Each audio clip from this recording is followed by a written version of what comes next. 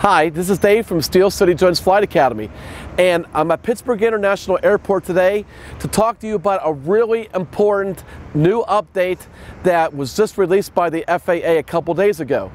The FAA finally has released their recertification process that they plan on implementing as soon as 2 weeks in time. So this is the beginning of June 2018, and right now we've seen some of the information on what that recertification process is going to be like.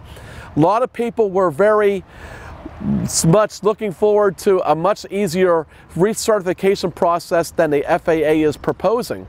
And to give you some of the changes, we're going to put up on the screen now how the FAA, as part of the certification process, and compared to what they're going to do for the recertification process, it definitely appears that many people feel that the recertification process is going to be much more difficult. So let's talk about some of these key elements here of what the FAA is doing. It's very clear to me that the FAA is definitely trying to make sure that Part 107 licensed operators understand airspace very well, understand this aeronautical decision making very well, airport operations very well, and know how to be able to do the basic functions like request a waiver, or to know the difference between a airspace authorization request and an airspace waiver request. So a lot of people don't know a lot of these different things. When I have students come to me for flight training, they've already gotten their 107 certification.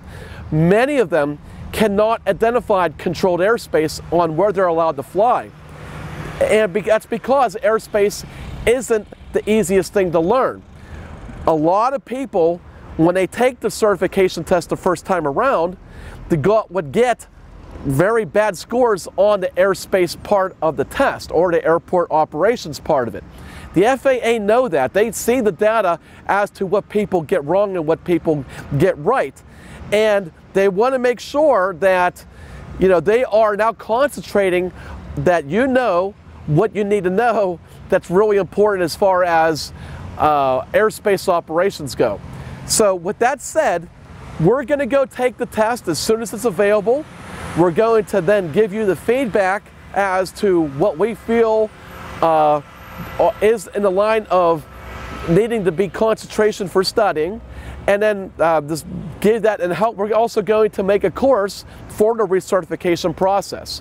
As I get more information, we're going to do update videos to give you guys all the information that you need for that recertification process. And for those who are in attempts to start taking the certification test for the first time, what you'll need to know and how to adapt for that.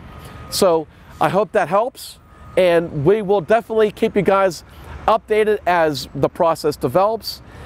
And if you have any questions, like always, please feel free to reach out to me. Thanks again. If you like this video and like to see more free videos in the future, please subscribe to our YouTube channel. And while you're at it, if you're interested in free lessons on how to fly drones, discounts on drone equipment, discounts on insurance, or access to our exclusive drone video library, check out our website, steelcityflightacademy.com.